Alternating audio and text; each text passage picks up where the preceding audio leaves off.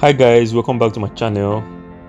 Having been away for a while, I want to welcome you guys with this beautiful video of the new international terminal of the Murtala Muhammed International Airport. And no, I'm not referring to the one you see currently. This is the old terminal that most of you already know, and this is what inside of this terminal looks like. If you're familiar with this airport, you will know how old it is. Now let me take you guys to the brand new international terminal that was launched recently. I'm sure you'll be blown away and wonder if the airport is actually in Nigeria.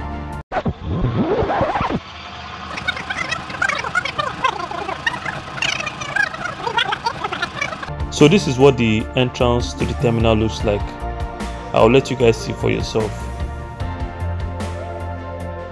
While I take you guys inside the new terminal, please like this video as well as subscribe to my channel if you haven't already done so.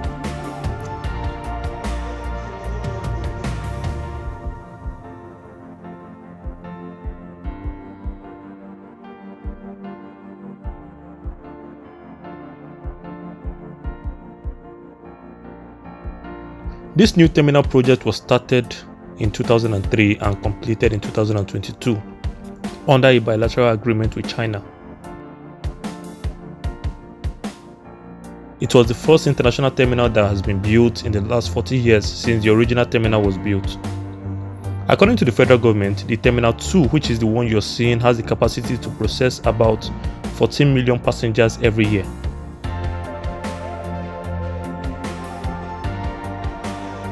The new international terminal was not built to replace the Terminal 1 but rather to complement it, which means that one could check in at one terminal and board through another one, so both terminals are linked in some way.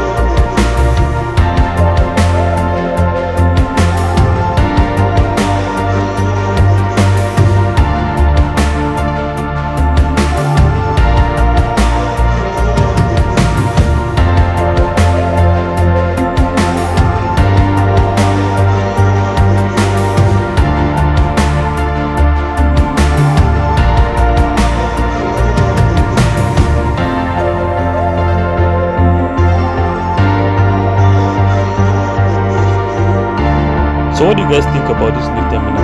Did it exceed your expectations or it was underwhelming? Let me know in the comment section. Please, if you enjoyed this video, give this video a thumbs up. Also, don't forget to subscribe to my channel and hit the bell icon so that you'll always be the first to see my video. Thanks for watching.